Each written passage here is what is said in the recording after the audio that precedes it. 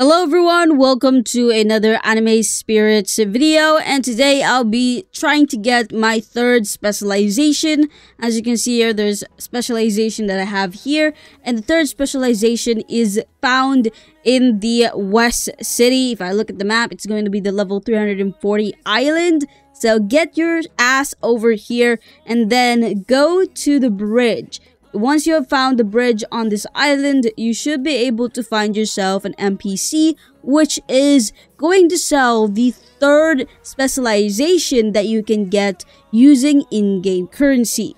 So here is the NPC selling a specialization, which is called a spec, and the specialization is called Crit Boost. So this is literally going to increase your critical hit for a few seconds when you used it. Like the same way that you have your J, there's going to be a chance or a timer which allows you to get a double or a higher chance of getting yourself a critical hit.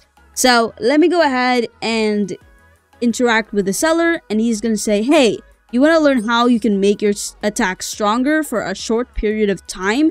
If so, it will cost you 70,000 gold. So if you have 70,000 gold, you can go ahead and interact with this guy, go to him and buy it. But if you don't, then start grinding to get yourself some gold. But for those who are already happy with the armament hockey, then I'd recommend you just stay with the armament hockey. But I'm going to go ahead and buy it. I click yes, and now the crit boost is going to be in my inventory. So let's take a look and see if I have it. There you go, I do have it. I'm going to go ahead and equip it, and if I click this, I will now have crit boost instead of the armament hockey. Now, we're going to test this thing out. Let's see how many times we're going to get crit boost just fighting one Cyberman. So let's see here. No crit boost on that one singular attack. Okay, let's try a different one. Let's do J. Let's unlock our crit boost. Let's see how much crit boost.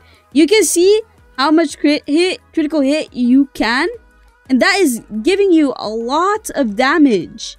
However, the crit boost spec only lasts like a few seconds, which is unfortunate, and the cooldown is a lot more longer than it is with the armament hockey.